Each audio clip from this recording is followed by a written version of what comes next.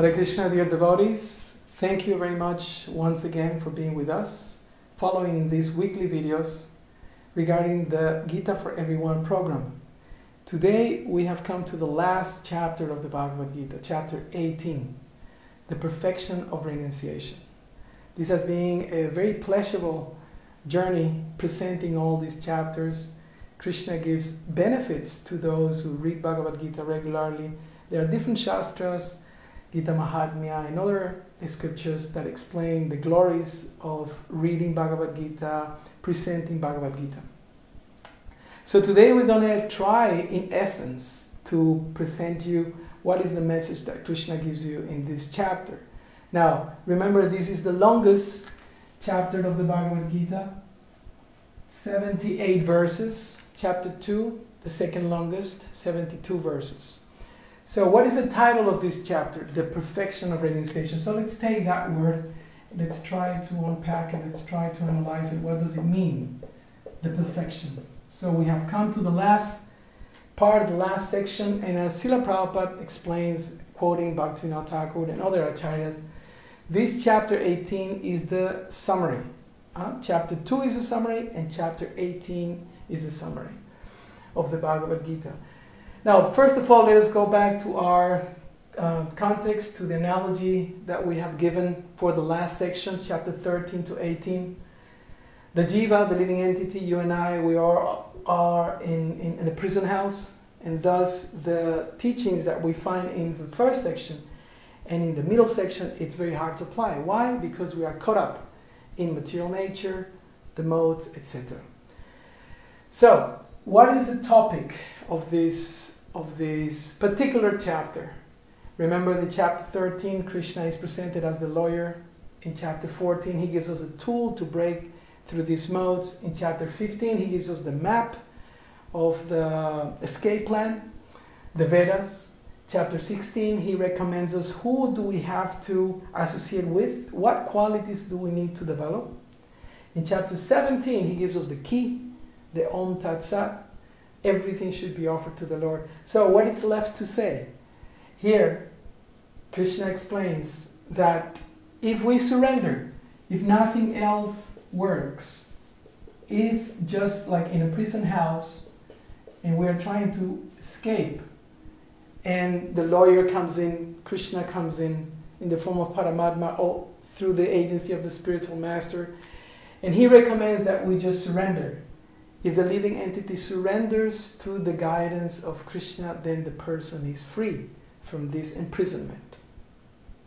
That is basically the topic, the essential message that Krishna is giving in this final chapter. Now let's go through the format. The beginning is that Arjuna asks his last question. The first question that he presents here, the only question that he presents in this chapter is, what is renunciation and what is a renunciant? What does it mean? Now, let's remember that renunciation is something that Krishna has started explaining from chapter 2. And then it took a little bit more of explanation in chapter 3, in chapter 4, etc. What does exactly mean this concept of sacrifice? Krishna invites Arjuna in chapter 3, text number 9, to work for him. That work involves sacrifice, involves renunciation of the fruits of the work. So that's the beginning. And Krishna briefly explains what actually is renunciation in very simple words. The person who's renouncing material activities, that's a renunciant. And the act of renouncing the fruits of the activity, that's renunciation. And he will categorically explain once more, just like he has done in chapter 14 and also in chapter 17, he will describe different things in the different modes.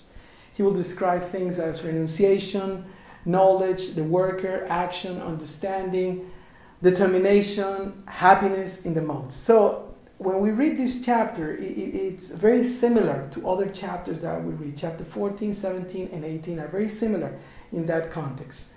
So that's how the chapter begins. Those are some of the important sections, and it ends with Sanjaya giving 5 verses to close down the whole conversation, the whole dialogue.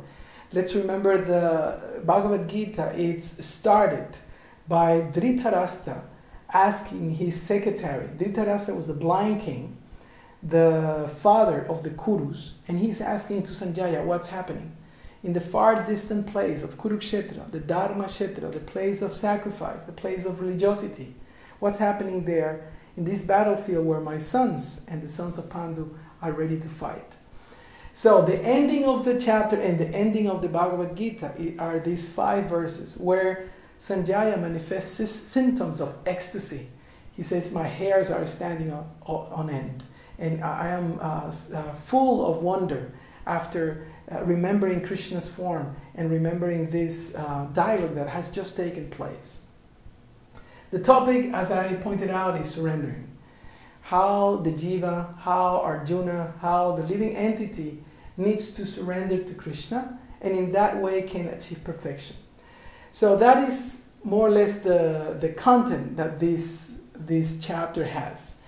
Very interesting because it has technical parts of it, and also has a very summarized explanation of what the Varna system is. And after this, Krishna gives us in around 30 verses, he gives us the summary. If you don't have time to read 78 verses, or if you don't have time to read the 700 verses, if you just read the last 30 or so verses of the Bhagavad Gita, you can get the essence of the whole book. Here in these last verses, Krishna explains what is the main aspect, what are the main aspects that constitute pure devotional service. And interestingly, although there's only one question of Arjuna in text number 1, there is one question by Krishna in text number 72, where he asked Arjuna, have you listened with an attentive mind? And Prabhupada explains, because Krishna was ready to tell the whole thing again if he hasn't understood. And then he asked him, is your illusion and ignorance gone? Are they dispelled now? This is the question that Krishna puts at the end. So very interesting, very different. Perhaps this is the only question that Krishna presents through the whole book.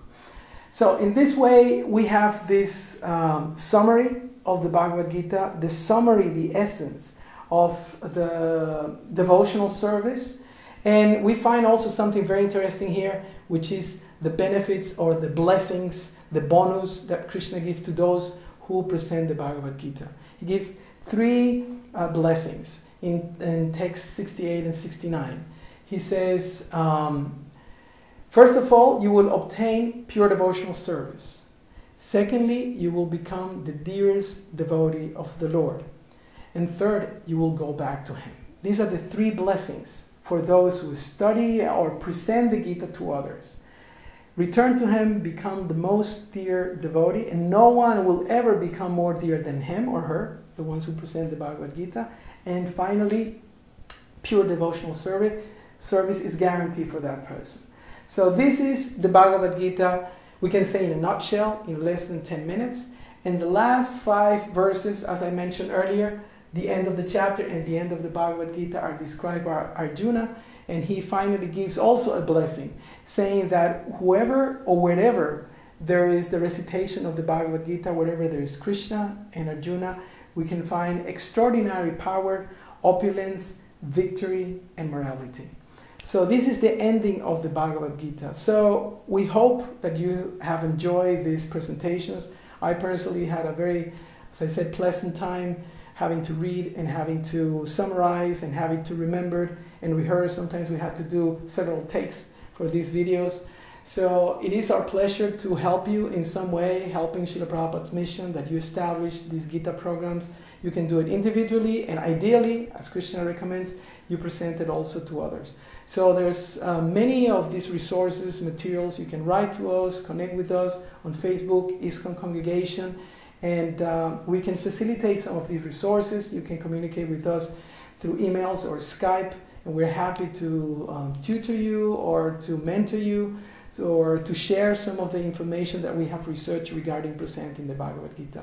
So on behalf of ISKCON Congregational Development Ministry, thank you for your time, thank you for your support and your feedback, and I hope this will give you more and more facilities and encouragement to present Bhagavad Gita as it is, the the dream of Srila Prabhupada. Hare Krishna.